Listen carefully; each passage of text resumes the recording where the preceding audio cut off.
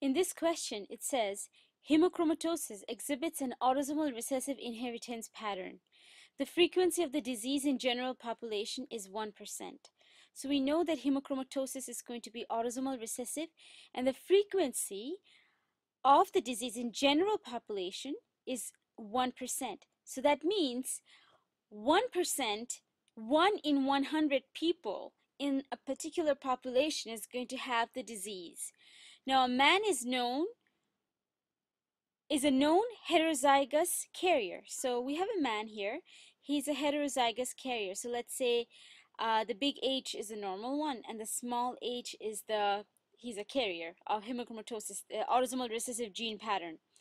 Marries a woman from the general population. So this man is marrying a woman from the general population.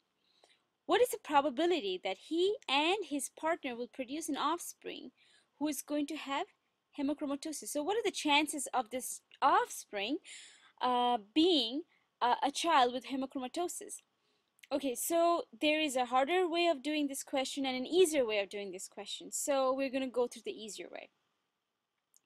The chance of passing on the allele which has hemochromatosis for the man is going to be 50%. So it's going to be 0.5, right? 50 by 100 is going to be 0.5. Now let's come to the woman. Now we know from the Hardy-Weinberg equation, p squared plus 2pq plus q squared equal to 1, this should be a q, is equal to 1, where p is the normal allele and q is the allele for the autosomal recessive disease. Now, this patient, this woman here who is from the general population, the frequency of her passing on the hemochromatosis is 1%.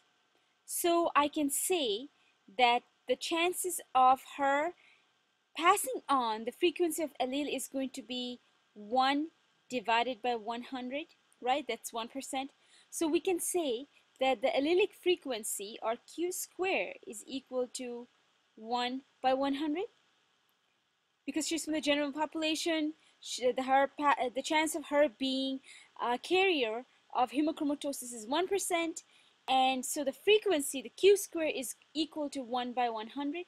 Okay, so what I want to do is I want to find the probability of this woman being able to pass on the hemochromatosis gene.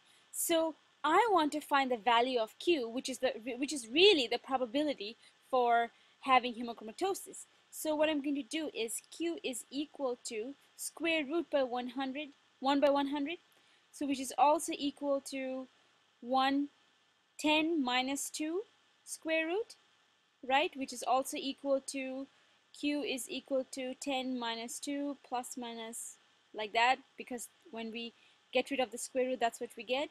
And when we cancel this out, we get q equal to 10 minus 1, which is equal to 1 by 10, which is equal to 0.1.